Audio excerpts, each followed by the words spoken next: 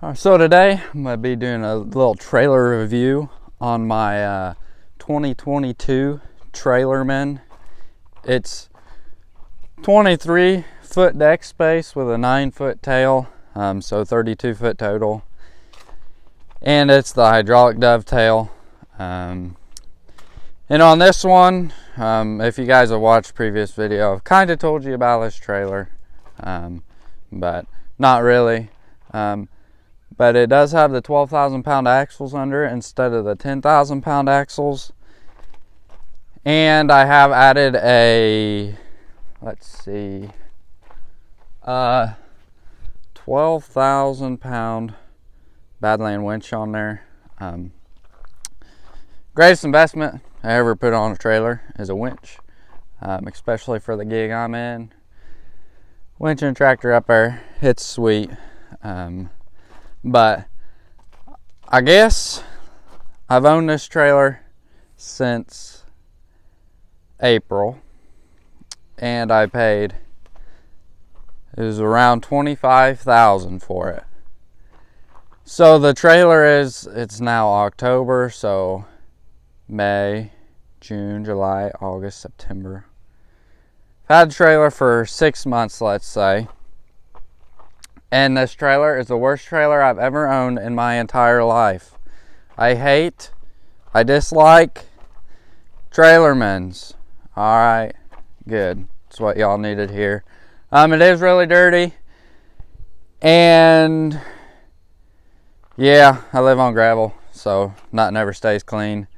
But first complaint I have with this trailer is 2 weeks or so after I bought it. Here you got your chain box on the front of the trailer, which is in between the two jacks on the neck, you know. And as you can tell, it has a latch on it.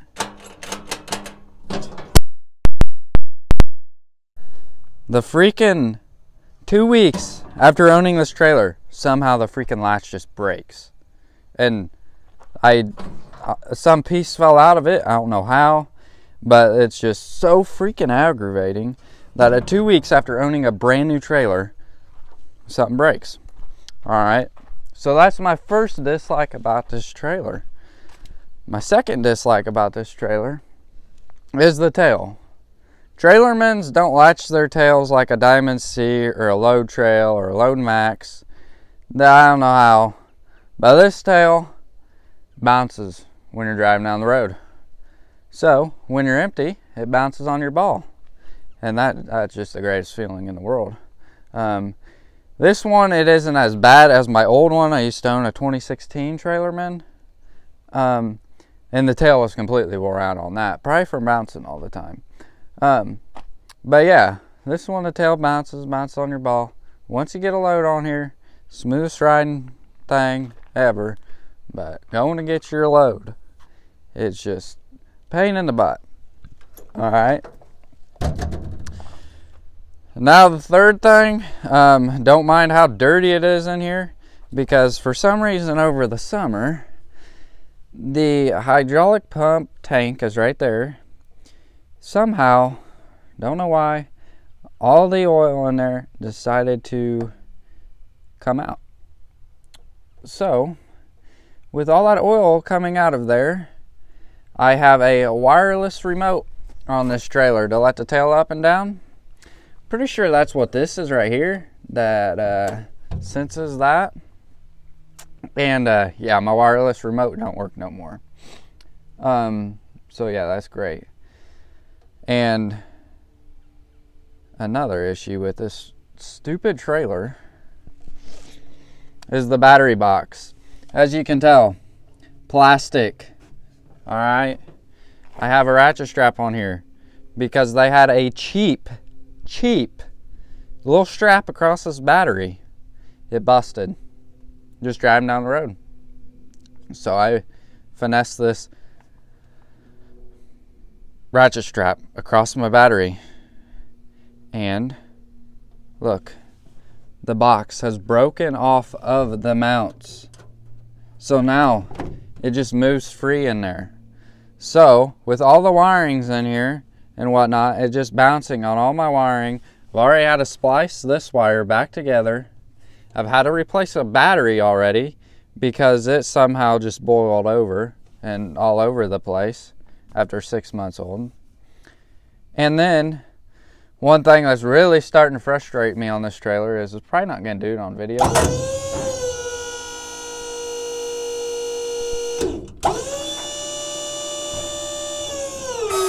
I knew it wasn't going to do it on video.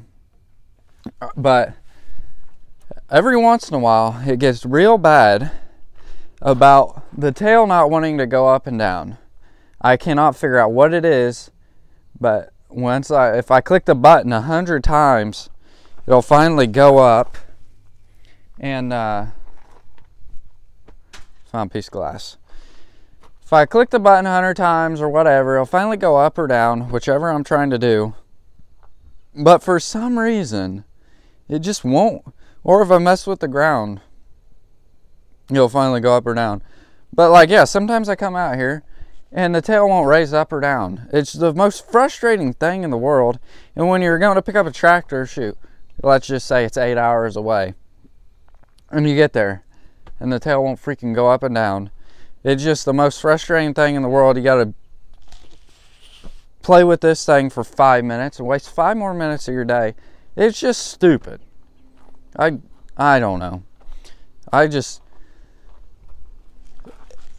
you get what you pay for. But you think a $25,000 trailer would be a little nicer than what it is. I mean, like, you can't even get a spare tire up here. My old one had a spare tire up there, and when you go to buy new, you can't even get a spare tire. But those are my dislikes about this trailer, and I honestly don't think I like anything about this trailer, to be honest with you. I love hydraulic dovetails just because when you're loading up a tractor or unloading a tractor or whatnot, all that weight ain't getting put on the rear end of your truck when you're loading, like with ramps. All that weight's on the rear of the trailer, it lifts your truck or whatever, or puts so much pressure on your ball. So that's what I like about a hydraulic dovetail. It's all that, none of that pressure's on there loading. It's all on the tail, so none of it's on your truck. But I guess another thing that I dislike about this trailer is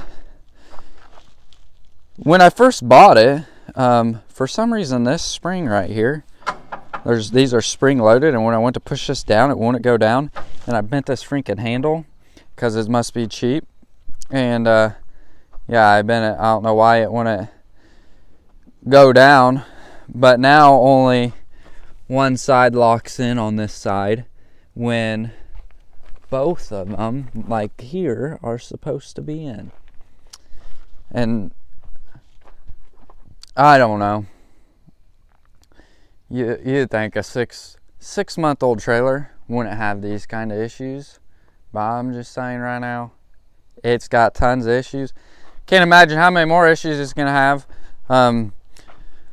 But next trailer I purchase will either be a semi trailer or a Diamond C. I hear too many good things about Diamond Cs. They're about double the cost of this trailer, but I guess you get what you pay for in the long run and whatnot. But I figured I'd just go out and buy a brand new trailer. I mean, I was only, I would have been only 18 at the time when I picked up this trailer. So I mean, that's all I could afford at the time. So I picked this one up, but now that my business has just freaking gone nuts, trying to get rid of this junk trailer. It ain't junk, it's still got plenty of good things about it.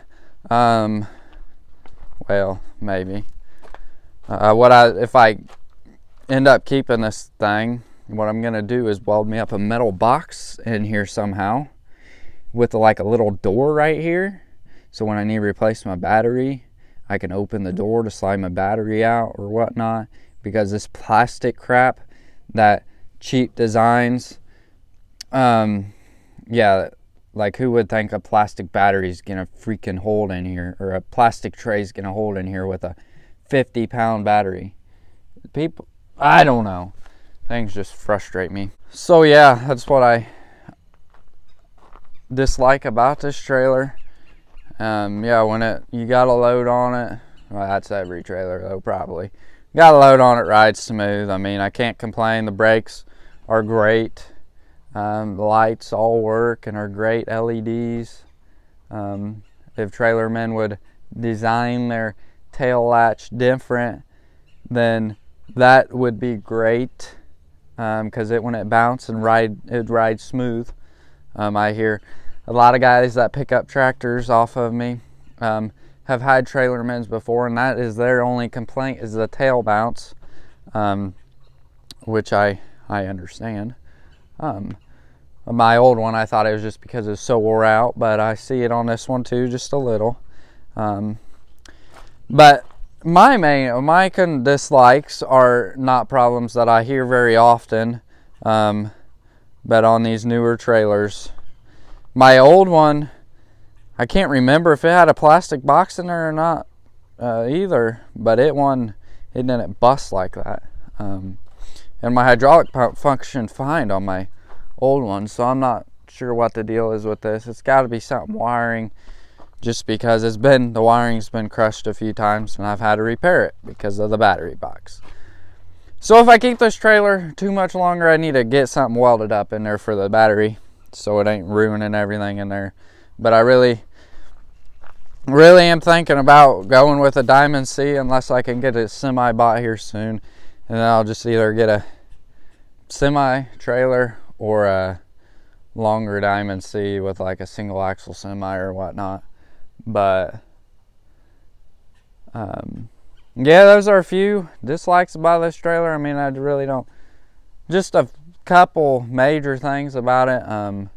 Nothing wrong with like the main frame or like the axles or so forth. Just minor, major little things. Because the tail does work. You just gotta play with it.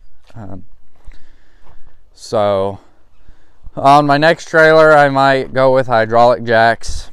I'm not sure yet, because they sure are sweet, but I still am a youngin', so I mean, I still can crank on these. But when you got a full load, it's quite nice to just push a button instead of have to jack up the jacks. So I think that's all I really got to say about this trailer. My old one, my ball must have been wore out on my old one, or on my truck when I had my old trailer.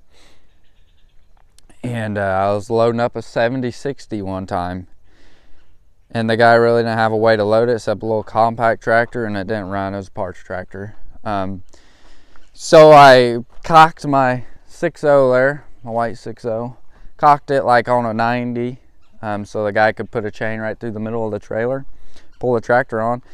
And he didn't have much room, so he was in the road. And cars were coming, so I was like, all right, get it pulled on the trailer, and then we'll unhook. So I put my tail up. Well, he unhooked, so I put my tail up, getting chains ready or whatnot to chain the tractor down. And we were on level surface. That 7060 rolled off of the tail. By the time I got to the end of the tail, the trailer had bounced off of my ball. The only thing that was holding it were the chains, but this wire here had ripped out of right there and in my light box. So it was quite a day. There ain't really nothing you can do once this starts rolling, but that told me my ball was wore out, so I got a new ball for that truck. And then I got a new truck and stopped towing with it. But I am looking for, if anyone knows of a 03 through 07 Ford. I'd prefer a 350, but I could deal with a 250. 6.0 Power Stroke. Needs to be single cab long bed. with a 6-speed manual transmission. I ain't really worried about body rust, but it needs to have a blown motor or no motor, as I'm wanting to put the motor that's in my 6.0 here into so I clicked the button and messed up my video.